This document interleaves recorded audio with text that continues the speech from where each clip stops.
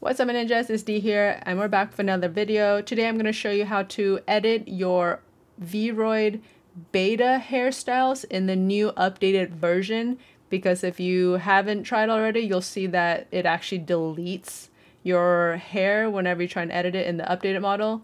So I'm just going to show you how to go around that stupid thing in a very cheap way, but it works.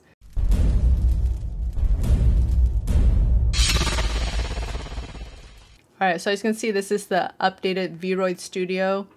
We're just going to grab a file that I already converted. It does take a while to convert a beta model to a newer model. It is what it is. This program is very slow. What you're going to do is go to hairstyle at the top. You're just going to grab any of these random ones, click it, and you'll notice that your hair disappears, which of course is a huge freak out for any of us. You're going to hit edit hairstyle, and you're going to hit Control Z, also known as undo, and your hair just appears. I don't know why this works. You can control it, you can change it up, whatever, it works. You'll notice that on the right side though, that the texture colors and images don't appear. It is what it is. I don't know why that is. But you can delete it. As you can see, one of the best things about this update is that you can delete materials now, which is something we could never do. And this program is so effing slow. I don't know. Yeah, so that's the cheap way. You now can edit your hair, although it's not the most like, what the hell's going on here, but you can do it. So yay, I think the program just froze.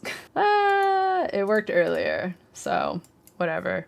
And then when you exit out, you're gonna hit save as new item, which basically means you're creating a quote-unquote hair preset, like I've seen on the right side. I've saved a couple out just to test it out, and it works.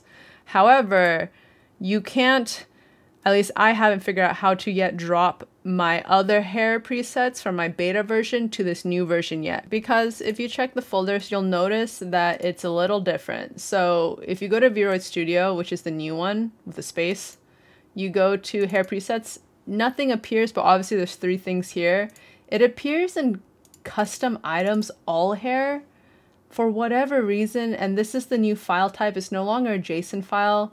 So in a sense, maybe we can like share our custom made hair presets in the updated version, but it's a little janky because I can't, you can't rename these because these don't have a name. It's so stupid, and I will figure it out eventually. But this is how you add an old hair in the newer updated version so you can edit it, and that, yeah, so it's stupid, but it works, as you can see.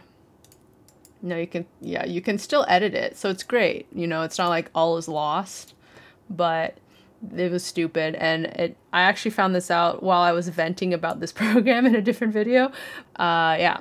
But personally, I do not plan to be using this updated version until it gets another update. It's so slow and a little janky on my part. It's great if you're starting from scratch, honestly, because look at all these awesome hairs.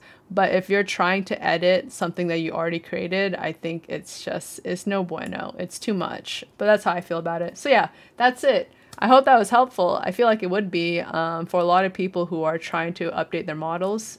And yeah, if you could please leave a like, subscribe, comment below what videos you want to see next. I'm going to be really messing around with this update, and I'll post as many tutorials as I discover things. So I'll check you guys later. Bye.